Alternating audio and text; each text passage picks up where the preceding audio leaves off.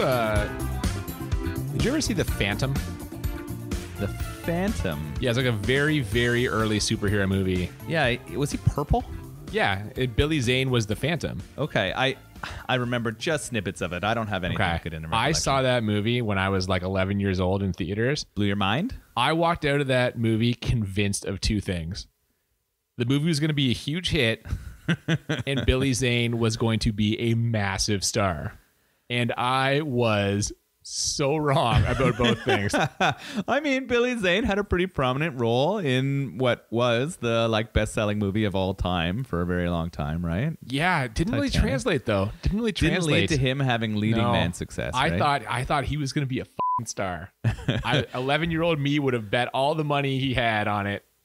Like your paper route worth of I'm broke. A broke 11-year-old because of Billy Zane. Now, how was The Phantom?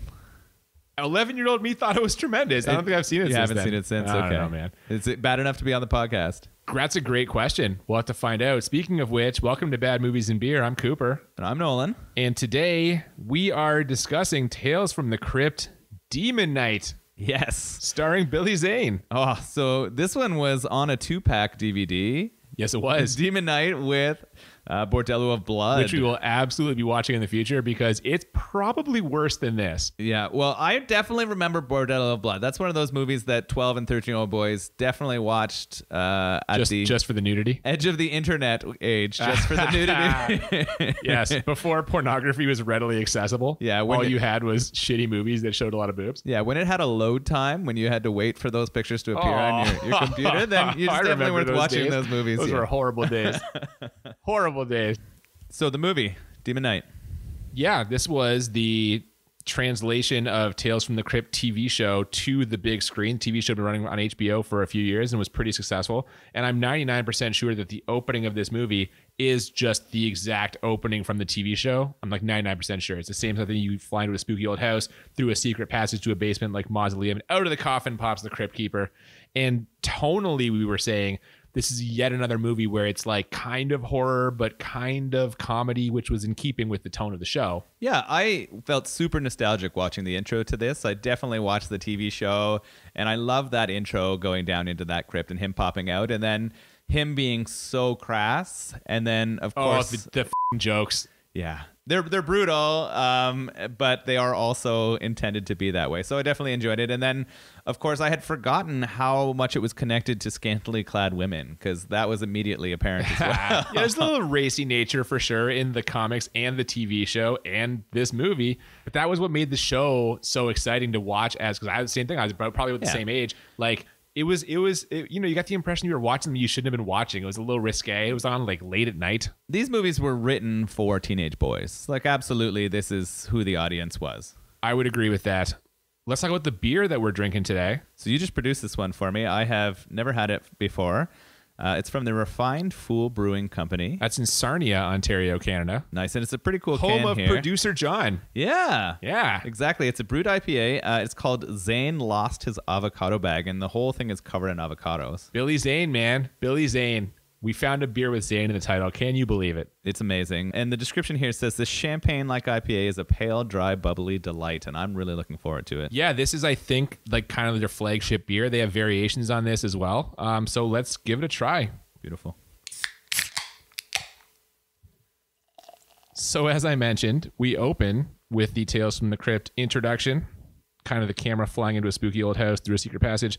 We meet the Crypt Keeper in the basement. He's all crusty and Crypt Keepery, and he laughs. We then cut to an attractive lady on a bed, scantily clad in her underwear. She's covered in blood, and she's talking to her lover about how she just killed her husband, and we see him decomposing in an old bathtub. Yeah, this gets you right into sort of the humor and the sexuality of these kind of movies. Right into it. And she is like super turned on and talking to her lover, and she says something that really threw me off. She says, "This has gotten me all hot and squishy." Oh, God. I don't know. How did I miss that? I didn't write that down. I don't know. That's terrifying. Who uses squishy to describe their arousal? I don't know, man. That's, yeah, I don't know how I missed that. That's crazy. Yeah. She takes a bath to get all cleaned up for her lover's arrival.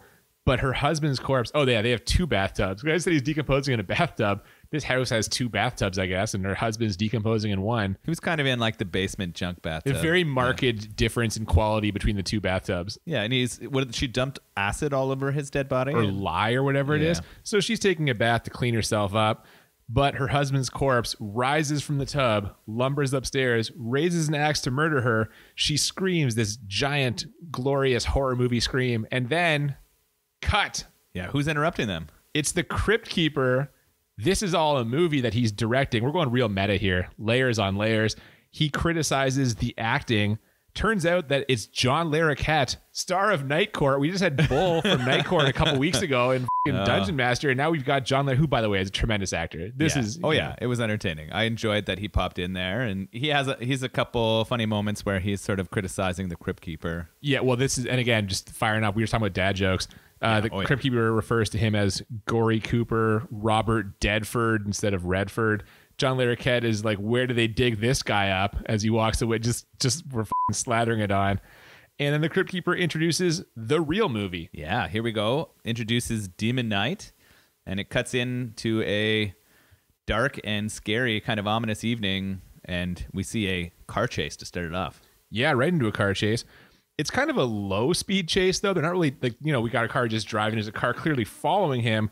This eventually escalates. The first car is being driven by William Sadler, playing Frank Breaker. You might recognize him from Die Hard 2. He's like the main bad guy. Yeah. He's been in a bunch of stuff. And the second car is being driven by Billy Zane. Yes. Get excited. The Phantom is back. He sure is. The first car runs out of gas.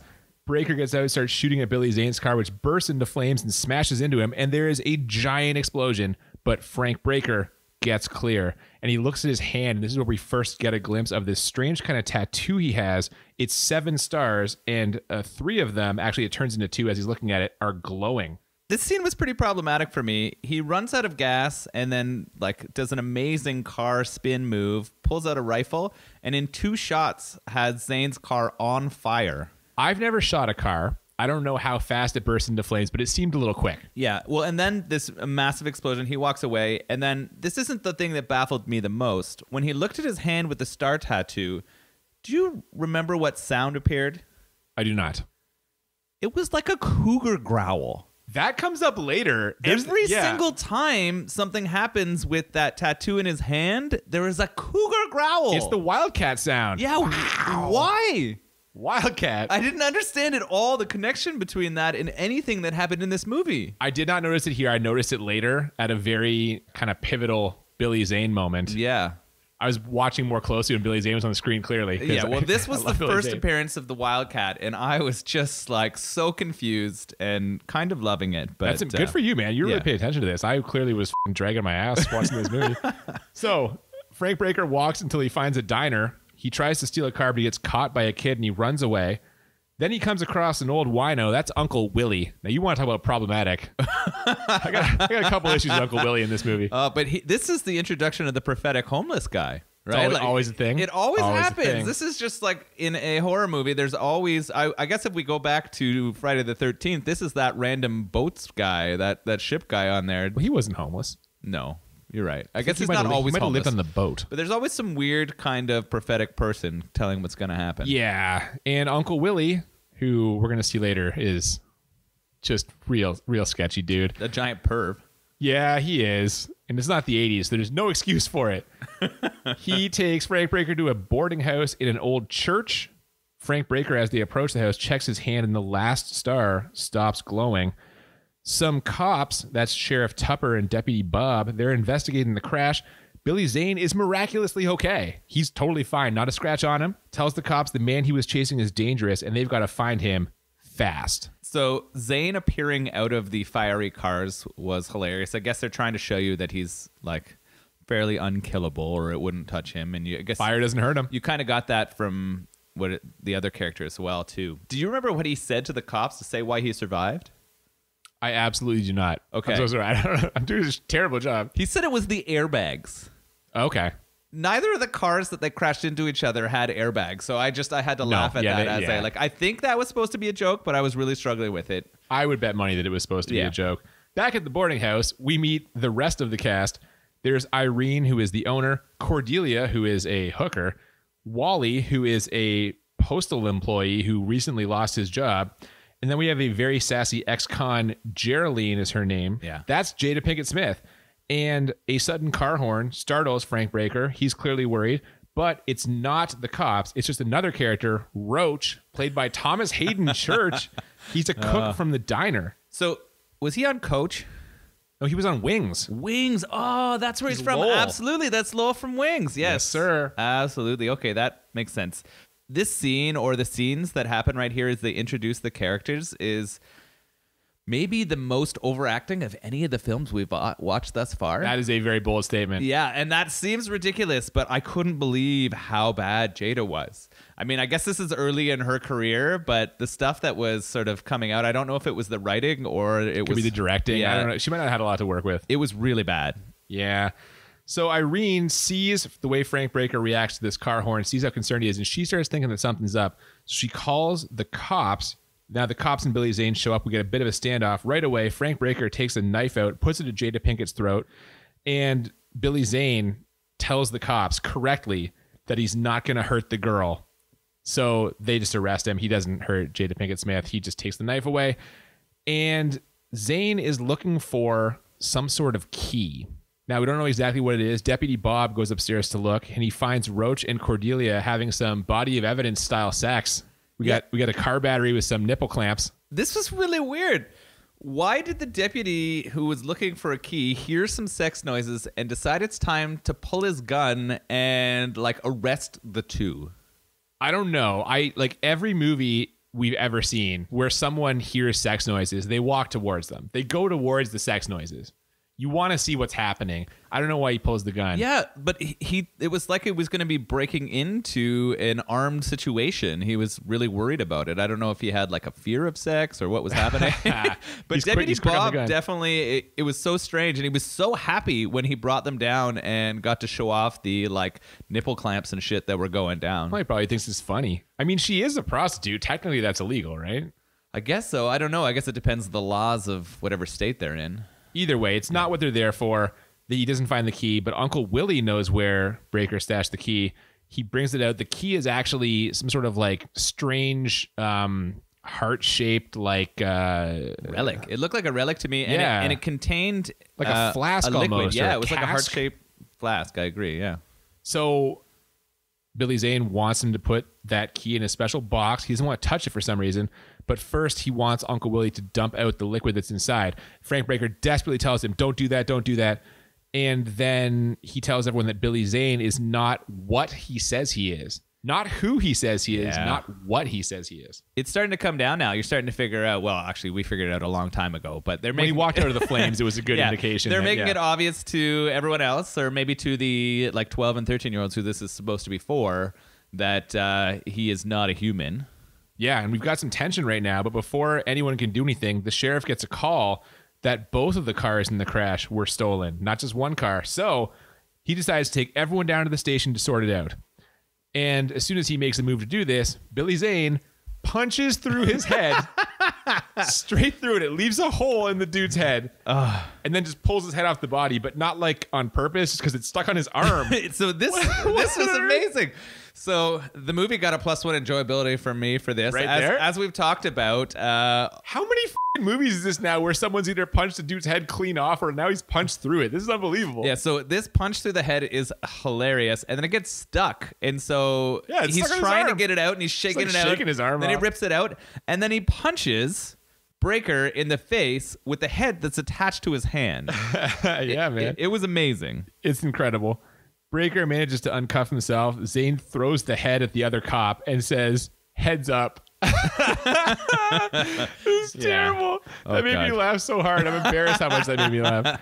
Yeah. Now, I will say that his delivery of all of these like crappy puns throughout the movie was excellent. Like he's dialed in. He did all a good in job on in this role. He definitely committed, and that's the word. No matter what you say, he has committed to this. and I thought he actually did a pretty good job in a poor movie. This shouldn't take away from him being that leading man you thought at 11 years old. Oh, if anything, it enforces it. I'm like, why didn't he get more work after this? So Frank Breaker burns Billy Zane with the key when Zane attacks him. So the key clearly has some sort of power that makes Billy Zane, sustain damage. Billy Zane goes flying out the window and starts ranting about humans. He says the property is hereby condemned. Then he slices his palm with a very, very long fingernail. This is like a 1970s cocaine fingernail. Yeah, it was gross. He grows it, I guess, and like stabs it into himself. But when he stabs himself, it's not blood that comes out. It's neon green goo. And when he throws it on the ground, demons rise from where the goo landed. We are right into the horror special effects stuff now. Yeah, it looked at first like it was alien babies from Aliens growing. I was like wondering if there was going to be a crossover moment here, but the neon green blood matches that too. Yeah, but then all of a sudden they actually turned into pretty convincing, kind of scary demons. I thought that's decent. Yeah, the work on those was pretty good. The power goes out in the diner. When everyone turns back to look, the demons are gone, but not for long though, as they start busting through the doors and windows. Now Breaker shoots a bunch of them. Then he pours a little bit of the red liquid from the key on the door frame, and it flows up and around the door and makes a force field that keeps the demons out. Ones who try to come through, they just die. Now, Billy Zane tries to come through, but he gets force fielded and says, this just cracked me up. Give me the key, Breaker, for crying out loud. For crying out loud? Why are you putting me through this, man? I don't want to have to create more demons and send them through the wall to get this goddamn key. I know, it's such a PG way of being like, why wasn't he like, give me the key? What the you motherfucker, give me that key. No, for crying out loud. I did notice that was a weird thing that was happening in this movie. There is definitely some swearing, but it feels like they hold some punches, and I don't think a demon would be holding many punches at this point. And then it goes back to what you said about their target audience. They're trying to bring in kids who want to watch this, right? Trying to keep the rating low, I think. Exactly. I don't know what the rating actually is, and let's probably look at that before we make that statement, but whatever. They're trapped inside. Breaker explains what they're up against, and we get some flashbacks to like the very distant past, a time of crucifixion when he apparently has memories from there. And there's clearly more to the story of this key than we currently know. Yeah, this was pretty f***ed up. It's kind of like, it seemed like it was out of nowhere. All of a sudden he's holding the key and then has this flashback. They're clearly trying to draw you to like Jesus being crucified. Yeah, I was like, is that Jesus? Yes, and that was my assumption pretty quickly. And then you also notice that in that scene, some of that blood drips on a demon, and what happens? Same thing, he dies. Same way that when it passed the force field. So we're like, this bottle is filled with fucking Jesus's blood. And that is exactly what it is, it turns out, yeah. Back in the diner, a cat shows up, and they're worried the cat is possessed. So they kind of chase after it, and it's not. But it got in the house through a tunnel that demons could pass through. Demons like Billy Zane. He's in the house, sort of. He starts sweet-talking Cordelia and offering her what she wants most in the world, love. Yeah, this was after she'd been abused by her, like, kind of Beau Roach or whatever. Well, clearly she has terrible choice in men, and he's saying, I will find you true love, like Disney Prince love. Yeah, and this starts to work on her, right? She's not been very happy in her life, and now she's like, he's going to have true love. All she's got to do is just let him in. Just let Billy Zane in. So I guess he's not in the house. Yeah, he was outside of the house, but when she lets him, projecting himself somehow. He's trying to use his like special demon forces to take over her body, but I think she has to give up her soul to let this happen. Yeah, well, that's the implied agreement for sure. Now, Wally, the fired postal employee from earlier, he is crushing really hard on Cordelia. He goes to kind of check on her. We see some evidence of that earlier. The next time we see them, though, she is eating his flesh. She's been demonized. Yes, so she's turned into a demon, and we hear Wally screaming, and it's not those screams of pleasure we heard earlier from that same room. No. Nope. She beats up Breaker, and she rips Irene's arm off. Oh, this was actually pretty awesome. Irene had somehow got the key and was about to put it on her to grab it, but she grabs Irene's arm and twists it right off. I was like, this is awesome. That was pretty, I like that scene. That was good, man. Yeah. They kill Demon Cordelia, and they debate whether or not to try escaping through the tunnel. It's actually a mine shaft, we find out. Roach wants to go for it, and he starts like hammering the wall, which gives Frank Breaker a crucifixion flashback. And this is where we get more evidence. This is, in fact, the blood of Jesus that's in this cask flask. Another one of those weird. Yeah. Definitely. So they enter the tunnels, and Uncle Willie is leading the way because he knows the mines. Maybe he used to work in the mines before they closed. Maybe that's why he's currently unemployed and wino. Yeah, it's down the shaft time for sure. Yep. They're ready to go. Now, at this point, Jada Pinkett Smith, she starts hearing voices as well. But this time it's not Billy Zane, it's the kid from earlier. Yeah. How did he get down in the mine? Well, the answer is he's running away from his family, who are also demons, they've been possessed too. So this possession is kind of sweeping the small town community. They escape back to the house because I guess the mine shaft, there's demons. It's not, not a clean exit. But Roach blows the force field by shooting this kid's dad, who was his old boss in the diner. Bad impulse control by him. This is an example of this Roach character f***ing it up over and over and over again. He's the most obnoxious character in the entire movie. I think intentionally so. Oh, he's supposed to be a dick for sure. Yeah. But he shoots the demon in the eye and the explosion takes down the force field. And I was sort of confused by this whole thing. Why do the demons explode when you shoot them in the eye? We find that out a little bit later. Or Okay. we actually don't find out why, but we find out that is a thing. This is the first example of what will actually kill the demons. And it's something about releasing their soul. I don't know. It was a strange thing. Well, the eyes are the window to the soul. Oh, that was it. Yeah, exactly. That's the line that they share. And I thought that was kind of funny. But okay. And then we're back and we're having this like World War I flashback. Yeah, I guess it's World War I. He's, clearly in military garb and there's a lot of shooting going on. And he shoots a demon. There's just a demon there in the times of World War I. Then his commanding officer hands him the key, and Frank is confused, especially when he looks at his hand and now he sees 7 stars in there. So clearly this flask is some sort of thing that is passed from person to person, like a protector role. Someone has to guard the key. We're transferring the power of the Demon Knight. Oh, he is the Demon Knight. Yeah. This is Knight is spelled happening. Knight, in case Yes. you have not seen the poster or whatever. It's like a play on words, I guess. And this is where it's happening. So yeah, in that scene, there's a funny implication that the Germans were demons, right? Because it was a German definitely dressed as That's a common, like there's all kinds of fiction and stuff where like Nazis were vampires or they were werewolves, right? Like they're so evil that they get like portrayed as an even more evil creature than what they already were. Yes. So about that, we get a little backstory now. In the beginning, there were 7 keys and they were controlled by demons that gave them the power of the cosmos. But when God said, "Let there be light," it scattered the demons and all 7 keys. But now the demons are back and they have 6 of the 7 keys. Breaker has the last key, and whoever the protector of the key is has to keep it safe and stocked with blood. Yeah. Otherwise, human race is f***ed. Yeah, once you lose the blood is what kills the demons or stops them from entering stuff. Once you lose that, it's a problem.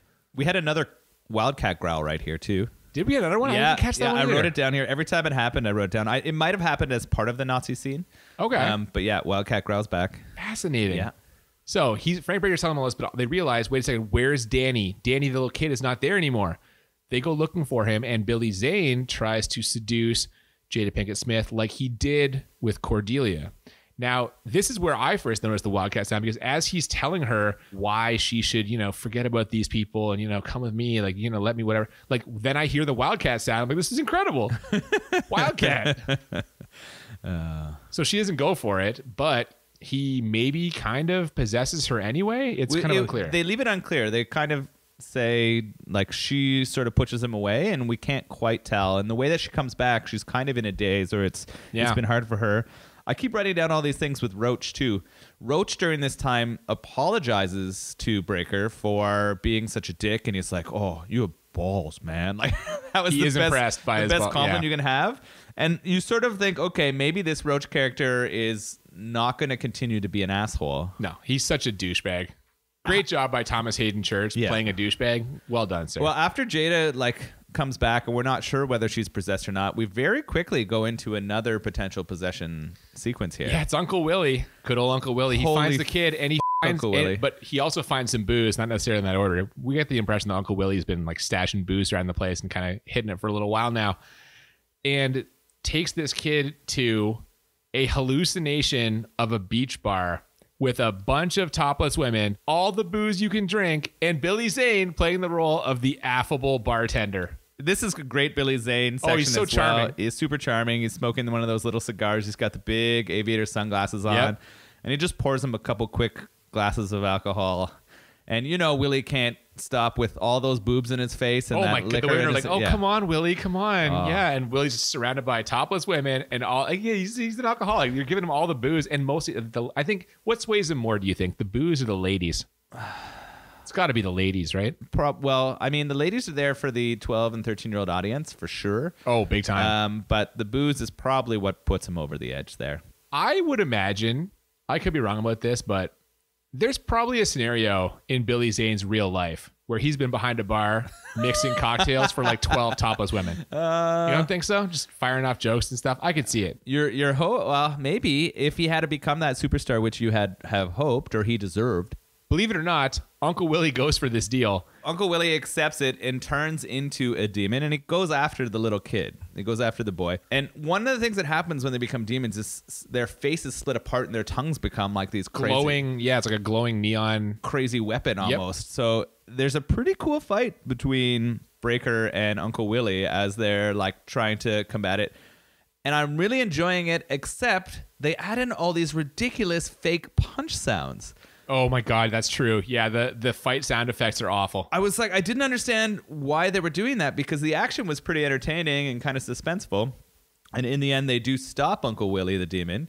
But the punch sounds just took it away. Yeah, so Breaker chops off Uncle Willie's head, but the body just keeps coming, right? Yes. Until Danny ends up impaling his head on some antlers. Now, during this, Jada Pinkett Smith, Geraldine, she hesitates. So we still have to question whether or not she is possessed. Yeah, you're right. So this is happening.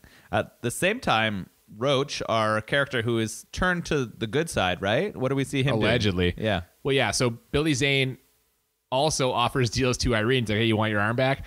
And he offers a deal to Roach. And Roach ends up bringing him the key.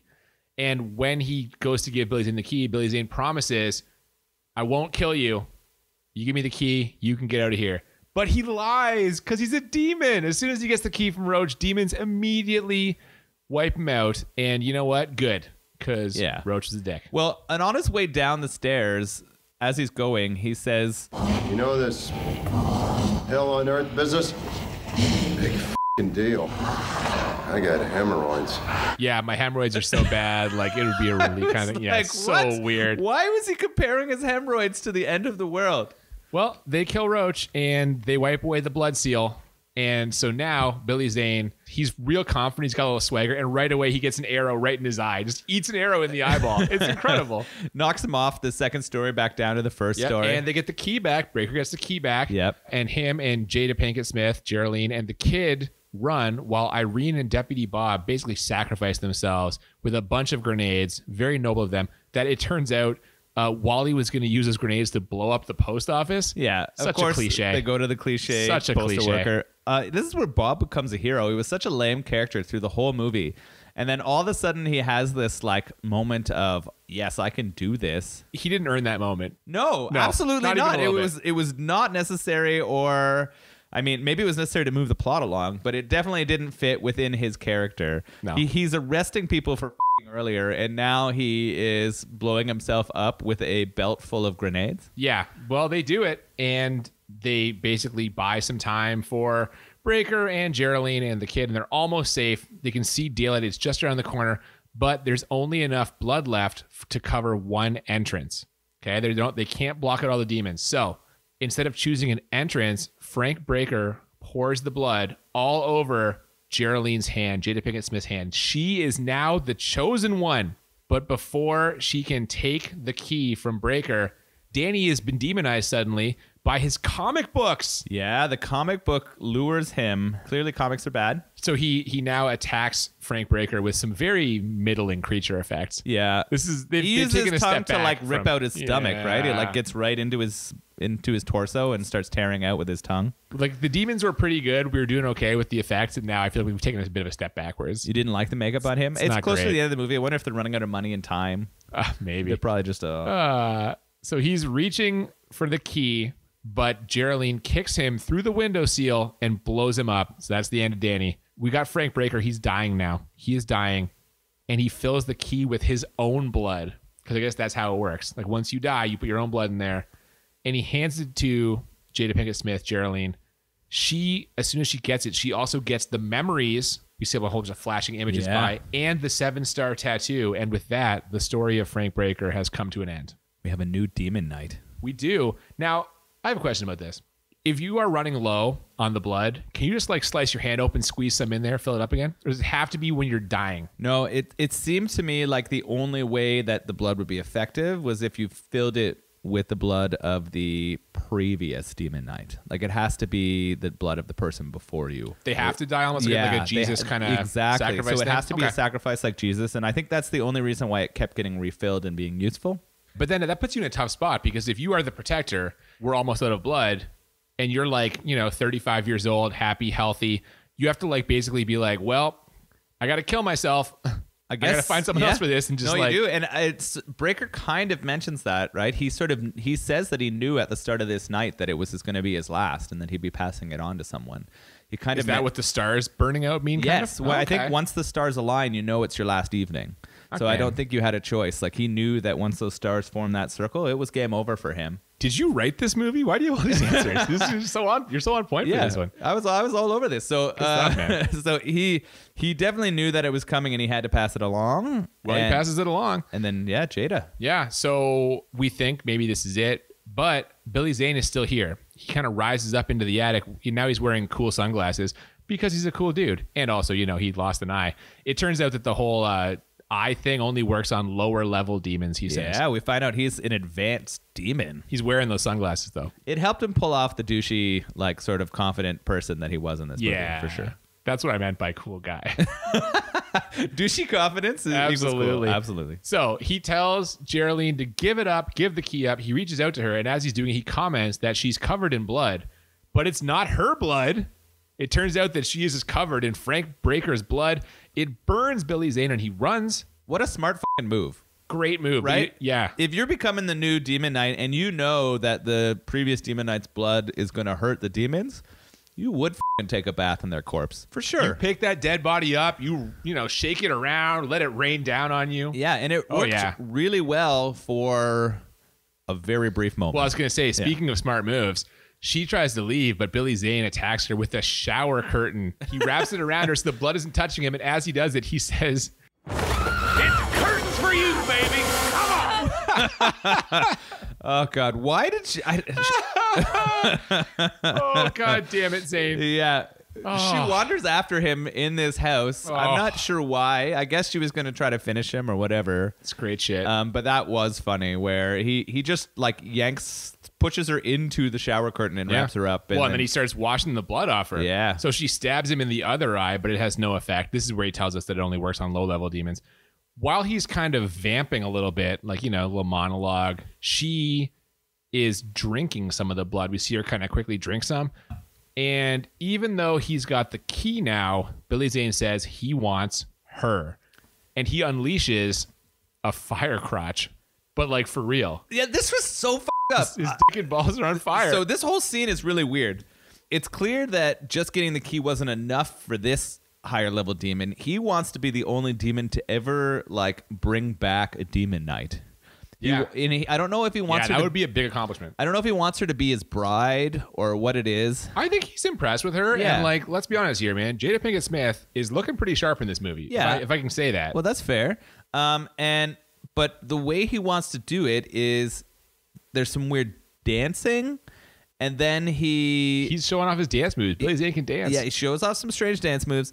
And then literally a beam of fire shoots from his dick area and hits Jada. Like, I was so confused. I was like, what the hell? And the beam or the light effects in this movie are not as bad as Moonraker.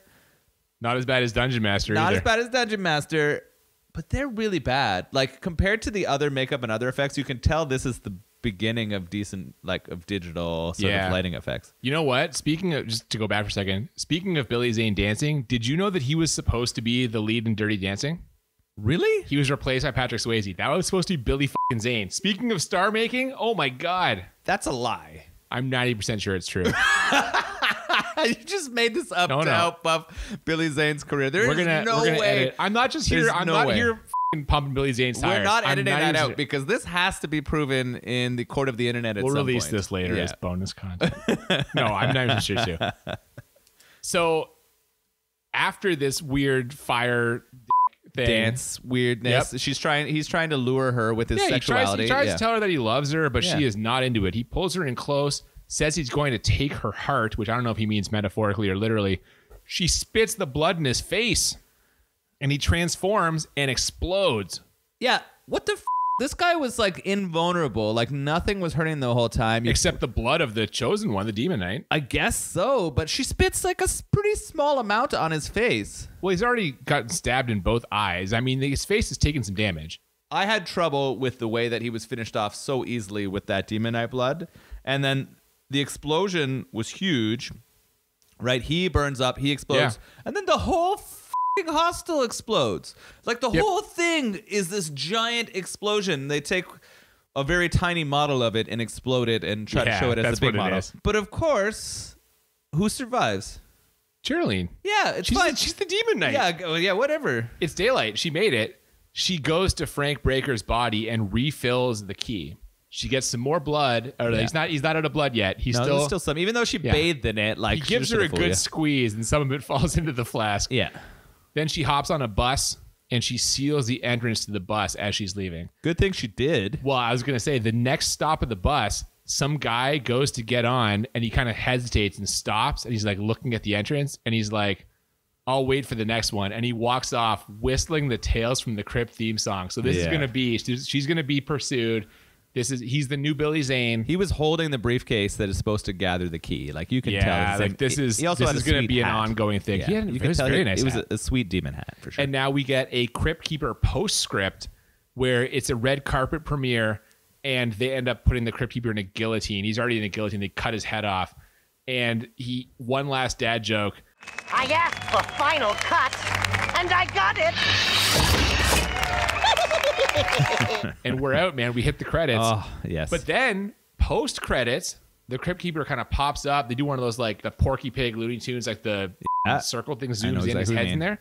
And he promotes the next movie, Dead Easy, it's called, which did not end up happening. Oh, I wonder what Dead Easy was about. I can tell you.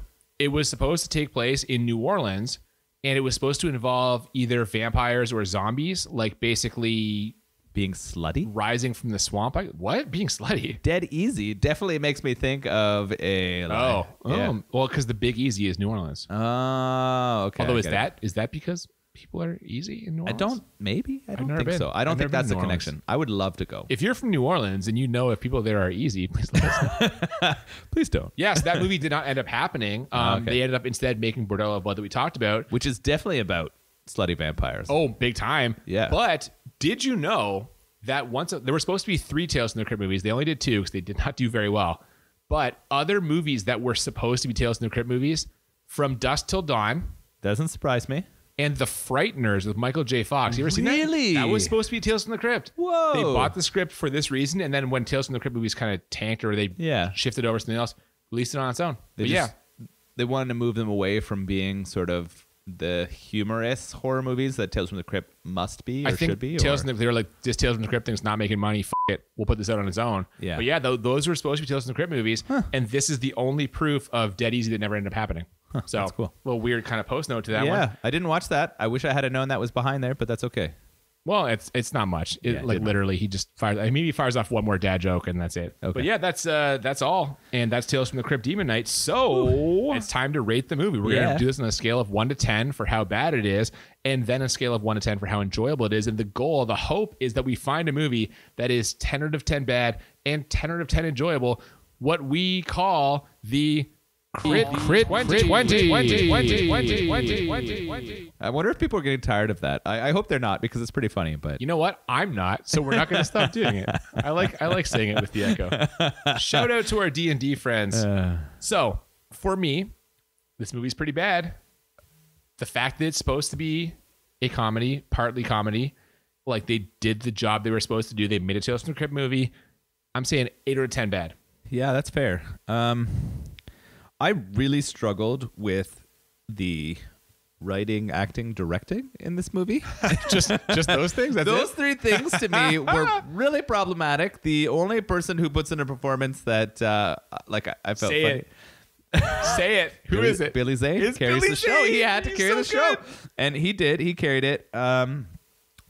It was nostalgic for me. I'm going to give it a 9 out of 10 bad. Wow, man. 9 out of 10 bad. I mean, that's only one different number, but like still. I really, really struggled. The very first time I thought about my number, I thought of a 10 and I pulled Come it back. I on. did. You can't, it's not a I pulled 10. it back because I don't think it is a 10. But Well, if you've seen the TV show, this movie encapsulates in a lot of ways what the TV show is about. There's cheesy effects, there's whatever, there's jokey dad jokes. But Like, it it's wasn't not, as you know. funny as the TV show, and that's Well, I what agree. pulled it back for me, right? Like that's what hurt it. It tried to be too serious, and it didn't pull it off.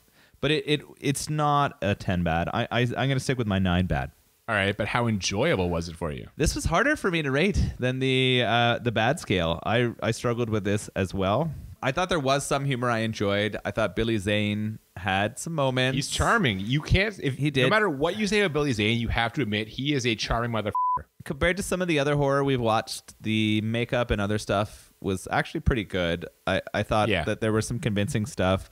I enjoyed some of the music and sound effects in this as well. Wildcat? Yeah, well, the Wildcat was hilarious. So I laughed strange. every time. I can't believe it's in there more than, I have to go back and watch this again to see if it's in there more than once. I can't believe, I don't know how I missed it the first It like 2 or 3 starts with times. a sweet like Nine Inch Nails song on the intro and some other stuff that like sort of pulled me back to the nostalgia of it. So I gave this movie a 7 for enjoyable, but I had to give it +1 for the head punch because I made this So wait, promise you're earlier. saying it's an 8 or it would have been a 6? No, it's an 8.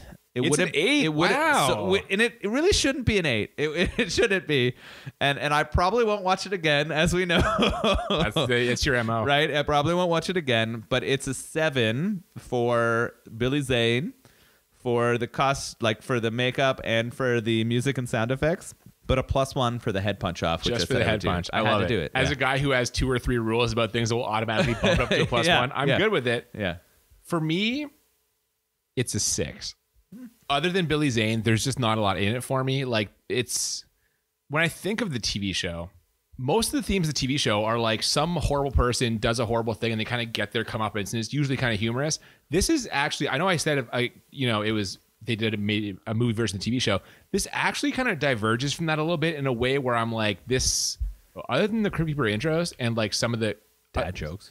it doesn't kind of fit what I remember the show being. So as I'm watching it, I'm loving every scene that Billy Zane is in, and I enjoy the Crypt Keeper kind of, bookending it, start and end. But I don't know, not great. It's a 6 for me.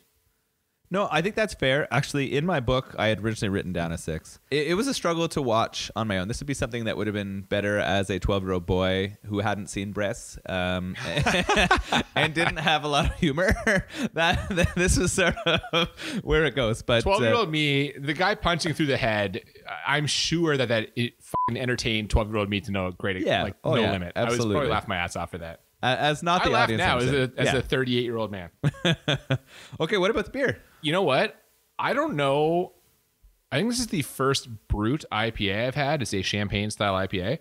I really like this. This is real good. Like it's more carbonated than I feel like most IPAs are. Maybe that's the champagne, the Brute element. I don't know what makes a Brute IPA, but I really enjoyed this. And like 7.6% alcohol for a 7.6 beer, it's a smooth drink. Oh, I really, really enjoyed it. I thought that it definitely lived up to its sort of dry, bubbly, delicious taste that it suggested. I don't understand the name, why it's called Zane Loss's Avocado Bag, and why it's covered in avocados, because I would almost think that it would have avocado like I as a wondered part that, of it. yeah. And it didn't, which I'm probably good for. Like I Yeah, I like don't know avocado, what but I that don't want would it in my do for beer. it, yeah. But I agree. It was definitely good. Definitely check out Refined Fool beer in Sarnia, Ontario, or if you see it in your local Beer store. beer providers. Yeah. As for I can't speak to the name, but it seems like from what I've seen of their beers, a lot of them just have weird, like random names. Maybe they're inside jokes with the guys Yeah. who like run the brewery. If but, they ever hear this, I want them to send us an explanation of this. but no, I Just can about that. see why this is kind of their flagship beer because it's very accessible. As a 7.6 IPA too, which is sweet. Yeah, right? strong, Like, that's really strong well done. recommend for me. And I'm not an IPA guy, so that'll tell you something about how good it is. Yeah, that's wicked. So that takes care of that. Next week, we are going to be watching. I almost can't believe I'm saying this out loud. Little dramatic film starring Tom Cruise. Cocktail. Really? Oh yes, sir. Oh, I'm so excited. This is so of its time. Like you're gonna see just 80s era excess. It's gonna be tremendous. You've seen it before or no? I think so, or I've definitely seen pieces or chunks of it, but I don't remember it very well. Is this where he becomes a bartender on a tropical island? Well, he spends time on an island, but he becomes essentially like a show bartender, like a trick bartender. Oh. Him and another guy work out like bartending routines. They entertain the people of New York to no small end. Yeah, this sounds like a dream to me. It's just Tom Cruise mowing through hot ladies and doing trick bartending things. So get great. Excited. And for me, I am so excited for the beer we're drinking for that movie. It's going to be a great one. That'll be next week. In the meantime, please, if you haven't already, follow us on Twitter or Instagram at the BMB podcast. Sweet. If you have any suggestions for movies or beers, if you have any complaints or you want to send us any nudes, please do so. Whoa, did you say news? Yeah, exactly. If you want to send us any news, send it at the BMB podcast at gmail.com. Absolutely. And you know what? Thank you so much for listening. We really appreciate it. I'm Cooper. And I'm Nolan. We'll see you next time on Bad Movies and Beer. And keep it zany. Ooh, okay. Yeah, got it on there. Ready for your dead time story?